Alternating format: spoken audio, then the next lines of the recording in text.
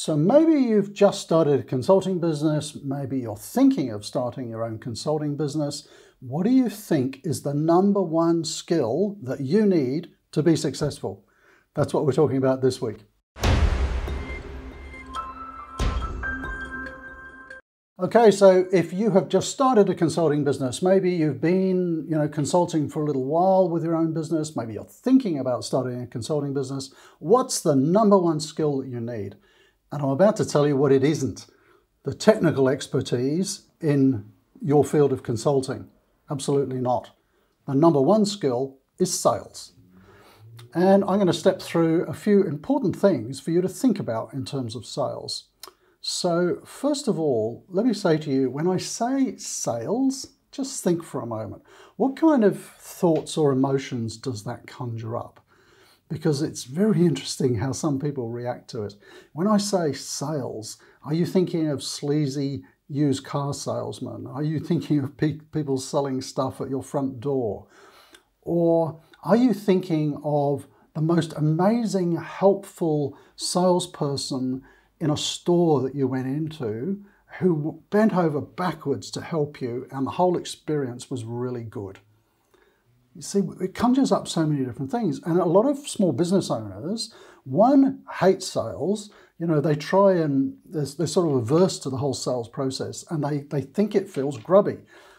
Get that right out of your head now, because if you're starting a consulting business and you're thinking about sales like that, forget it. You ain't going to even get off the ground. You have to enjoy sales. You have to enjoy it. You have to be good at it. So let's just talk about it for a little while. So when you're selling consulting services, you're not that sleazy type salesperson trying to sell a used car. And hey, I shouldn't decry used car salespeople because I've met some really great ones. But it's kind of the image that it conjures up, isn't it? Sleazy, trying to sell you something at any cost. That is not what consulting sales is about. It's consultative selling. And what does that mean? It means that you're having a conversation with someone who potentially could be a client. It means you're listening to their issues. It's a little bit like a doctor at times. You're listening to what their challenges are. You're thinking about what some of the solutions might be. You're not voicing them yet because, you might be jumping the gun. But you're trying to assess whether you can help that person or not. But, someone, when I first got into consulting, a very wise guy who's unfortunately no longer with us anymore, told me, Rob, when you're in consulting sales, there's a reason you've got 2 ears and 1 mouth. You use them in that proportion. And I've seen so many people screw up a sales call and consulting because they talk too much. Okay, really good salespeople listen. You listen, you're showing empathy to the client, you're really trying to understand their issues and working out whether there's an opportunity for you to help them or not. So it's about style. The other key thing that I think you need to get your head around, particularly if you're starting your own business in consulting, you've got to be convinced. And it's not about convincing yourself. You've got to know deep down that the consulting services you provide are valuable. If you don't feel that the services that you're offering your clients are valuable to the client, that they're going to be beneficial to the client, if you don't feel that deep down inside, you shouldn't be consulting. You shouldn't be selling your consulting services because that's just dishonest. And to be honest, that's how you should approach sales. You should approach sales with the viewpoint that whatever you're consulting in, your assistance is going to help them. And it's going to help them overcome an obstacle. It's going to help them maybe personally develop. It's going to help them develop their business. And if you don't honestly feel that, then you shouldn't be selling those services. So sales is not grubby. It's actually a little bit, for consultants at least, it's a little bit like being a teacher, a coach. It's helping people, genuinely wanting to help people. And if that comes through in your interaction with potential clients, you're going to do really well. I can remember, I'll tell a story about one of our consultants many years ago who hated selling. And I'd say to him, if he's watching this, it's you, Bob. And one day I said to him, can you come and meet a potential client with me, Bob? And he went, is this a sales call? I went, no, of course not. because he hated selling. He had this total aversion, like a lot of people. You know, he thought, no, it's sleazy and I'm not good at it. And anyway, we went along to talk to this potential client. And he says, not a sales call, is it? No, no, no. We're going to have a coffee with this prospect and we're going to understand a little bit about their business. So let me tell you how the meeting unfolded. And our sales meetings are always like this. So we're having a coffee with this senior executive in this business, and he's telling us about his challenge. And I consult in supply chain and logistics. And it was all about managing their inventory and how they were having problems and they were running out of stock and all this kind of stuff. And we're listening. I don't want this to sound manipulative. It's not. This is just how you do it. You listen and find out, you know, what's going on in the business. Show a bit of empathy, you know, try to understand what the issues are and what this poor guy's trying to deal with.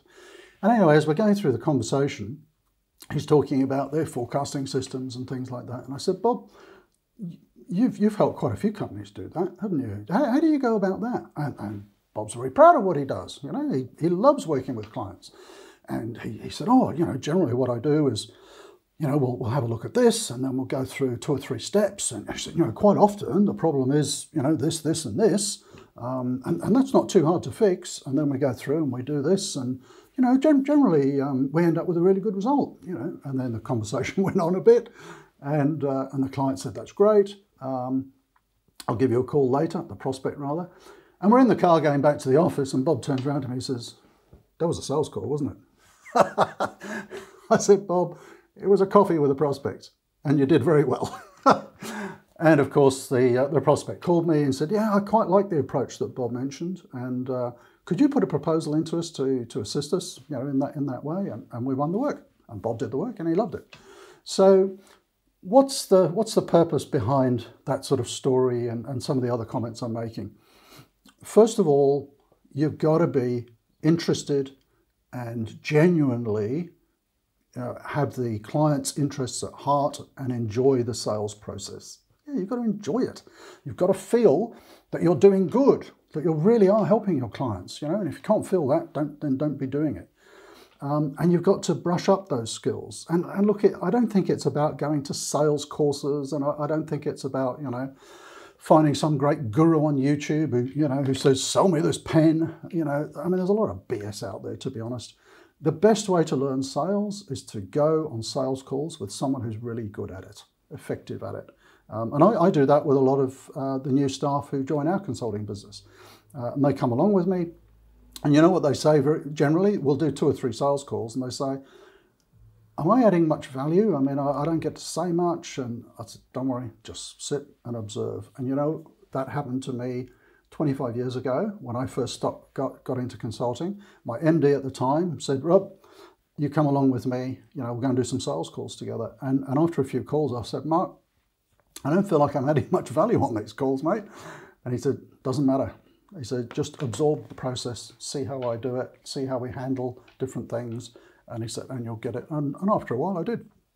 And I really enjoy selling now.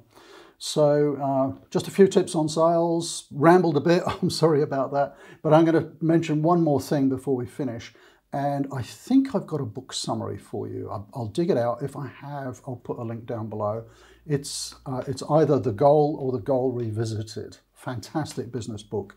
And one of the things that the author highlights in that, and I see this so often, is that a great technician, someone who's really good technically at doing something, will start their own business and utterly fail because they don't understand the difference between a good technician and being a good business owner, and an element of that is sales, being good at sales and marketing and all of the other things as well. The examples he talks about in the book is a guy who's a fantastic baker, opens a bakery and doesn't know how to run a bakery shop. He's a baker.